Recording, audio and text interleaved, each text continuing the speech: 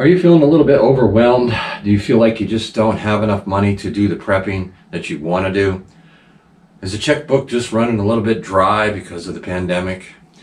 Are you really looking for ways to try to get around things and try to make sure that you have some supplies put up for a hurricane or any type of a natural disaster, unrest, or anything like that?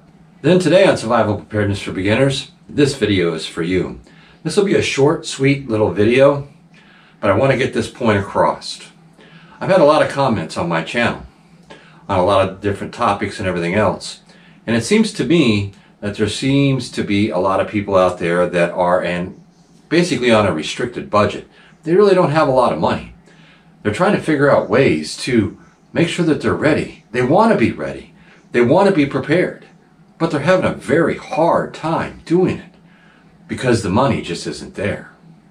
So what I'm going to tell you is, you can watch a lot of channels, you can watch a lot of my videos, and any channel you want to watch. And a lot of these people, you know, they always show you all like some of the new and upcoming products and everything, and which are usually very expensive. Sometimes you run across some good deals. But in the end, you have to really sit back and see what you can do to help put those supplies that you need in your home, in your fingertips, so that you're ready and you're prepared. Now, what I would really suggest for people is, a lot of people can't go out and afford Duracell batteries. Go to Dollar General or Dollar Tree, I should say, Family Dollar, and buy them in there. Yes, they're $1 a pack, but you can get all kinds of batteries and everything else in there. You can get flashlights and everything. Now, granted, they're not the top of the line thing, but I guarantee you that those batteries will last you through at least one hurricane season. And you're getting them for $1. There's a lot of things that you can get in Dollar Tree and Family Dollar for your preps to help you be prepared. They sell canned goods. They sell sewing kits. They sell emergency stuff. They sell Band-Aids. They sell peroxide, rubbing alcohol, bleach. They sell all different types of stuff, and it's only $1. So if that is the way that you have to do it, that is what you have to do. I don't want people out there to be deterred away because they think they have to have the best. The best isn't always what you can afford, but having stuff in your home, at your fingertips, ready to use and get you through an emergency situation is key, folks.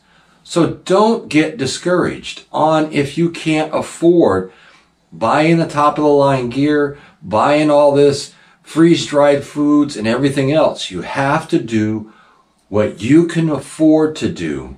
You know what your budget is. But like I said, you know, hit up like Dollar Tree, Family Dollars.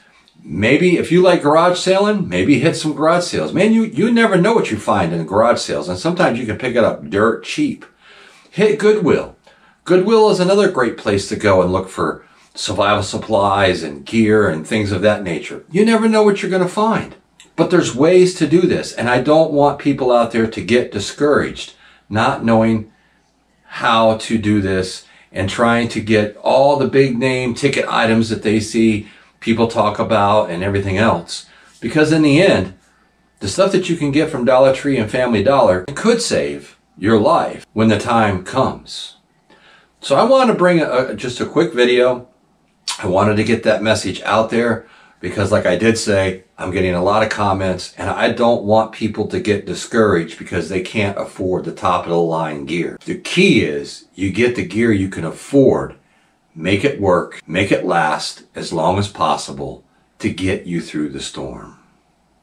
So here on Survival Preparedness for Beginners, we thrive to survive.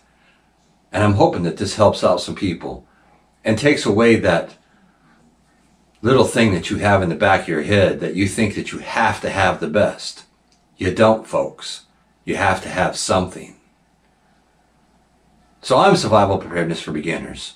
And until next time, everybody keep prepping, thrive to survive, and I'll catch you all on the flip side.